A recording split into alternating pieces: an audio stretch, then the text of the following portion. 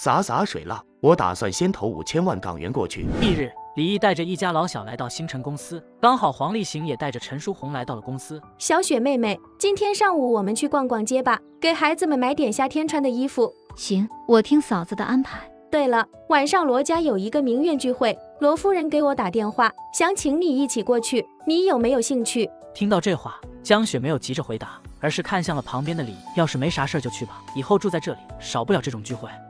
你去不去？这种名媛聚会基本上都是女人间的事情，我就不参加了。不过到时候我会过去接你的。那好吧。考虑到妻儿老小的安全问题，李毅随即对着旁边的周文说道：“阿文，你等一下带一个小队跟着小雪他们，务必要保证好他们的安全，保证完成任务。”李毅刚到办公室，屁股还没坐热，李云宝就敲门进来了。毅哥，伦敦那边有新消息了。哦，什么消息？桑迪发电报称，沙宣家族那些人找了不少伦敦高层，试图说动那边将包括古斯塔在内的19名案犯引渡回伦敦。为此，他们还通过媒体进行造势。但是桑迪的父亲却先一步将古斯塔等人买凶杀人的事情通过媒体报道了出去。结果这事儿在英伦本土引起了轩然大波，他们的引渡计划也因此遭到了政商两界不少人士的反对，不得不搁置。李毅点了点头说道：“搁置就意味着他们这个计划已经失败了。”毅哥，桑迪在电报里还说，咱们的那2000万吨现钢铁已经全部完成了交割，一共68.2亿英镑。他询问那笔钱该如何处理。暂时先不要回复他，你现在立即联系你家老豆，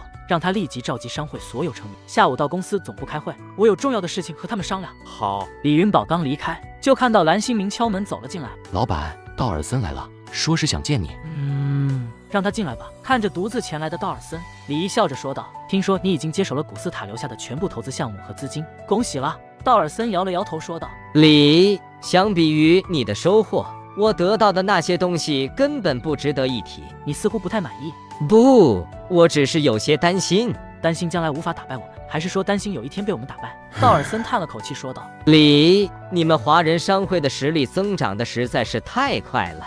现在你们不但在制造业、地产方面占据了绝对的优势，又拿下了恒生、龙恒大量银行的控股，甚至于你又收购了汇丰部分股份。我真的担心有一天你们会将我们联盟一举赶出港岛。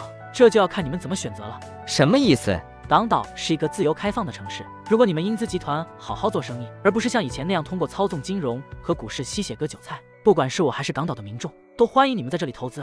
接着李毅继续说道：“但如果你们还是贼心不死，选择和我们对抗的话，古斯塔和亨利就是你们的前车之鉴。”我明白你的意思了，我向你保证，只要我还在港岛一天，英资集团就不会和你们为敌。如果我成为家族族长，整个沙宣家族都不会和你以及你背后的势力为敌。李毅点了点头说道：“说说你的来意吧。你今天过来应该不只是和我说这些的吧？”道尔森略作沉默，然后说道：“家族那边让我联系你，他们愿意接受你的全部条件，只要你能放古斯塔一条生路。”话音刚落，李毅却似笑非笑地说道：“没想到你们家族这么看重那个古斯塔，这对你来说似乎并不是什么好事啊。”我们家族内部共有4个分支，最近这40多年一直都是古斯塔他们这一分支掌权，他们不希望族长的权力回到我们这一分支的手中，而古斯塔是家族另一继承人有力争夺者和姨母的亲叔叔，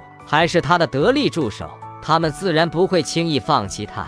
要不要我帮你除掉他？那倒不用，一个活着的古斯塔可比一具尸体更有用。听到这话，李毅忍不住笑了。我们中国人有句古话叫英雄所见略同，没想到我们在这件事情上的看法竟然是一样的。李毅觉得古斯塔在某种程度上来说就是他的盟，要不是他这通无脑操作，自己还真不好拿捏英资集团，更不好拿捏沙宣家族。听到李毅的话，道尔森也忍不住笑了。对，英雄所见略同。既然你们家族那边已经接受了那些条件，那就逐条进行吧。好，明天我会让律师来处理股份转让的事情，并让古斯塔在媒体上正式向你道歉的。可以。随后李毅主动伸出手说道：“合作愉快。”合作愉快。中午，李毅一家跟黄立行一家从元记酒楼吃完饭回来，时间过得真快。记得第一次见李毅兄弟的时候，我家仔仔还没有出生，现在却已经会自己吃饭了。陈楚红也说道：“那时候要不是李毅兄弟仗义相救的话，我们现在恐怕早已经……”不等陈楚红说完，李毅便打断了他的话：“嫂子，快不要这么说，相逢旧事缘。再说当年我救你们也是有条件的，你们既然已经将那些条件全都完成了，这事儿就不要再提了。”说起这事儿，我们有个想法，正想和你说呢。什么想法？据阿英说，这2年我们在塞北省捐赠的中小学数量已经超过400所了，今年又有200所同时开工。我们打算将捐赠学校的范围多扩展几个省。李毅兄弟，你觉得怎么样？听到这话，李毅心里一动，当即说道：“这是好事儿啊，不过这得花不少钱啊。”不等李毅说完，就听黄立行笑着说道：“洒水了，我打算先投5000万港元过去，不够再增加。”李毅笑了笑说道：“我的意思是，这事儿我也要出一份力。既然你要出资5000万，那我也出资5000万吧，咱们一起把这公益做下去。”听到李毅也要投钱做公益，黄立行当即问道：“李兄弟，你也打算建学校吗？”应该不只是学校，不过具体的还没有想好，过几天我会专门做一个方案。那你做好方案后一定要给我看看。行。这时黄立行看了看手表，而后对着李毅说道：“已经快2点钟了，咱们也该去开会了。”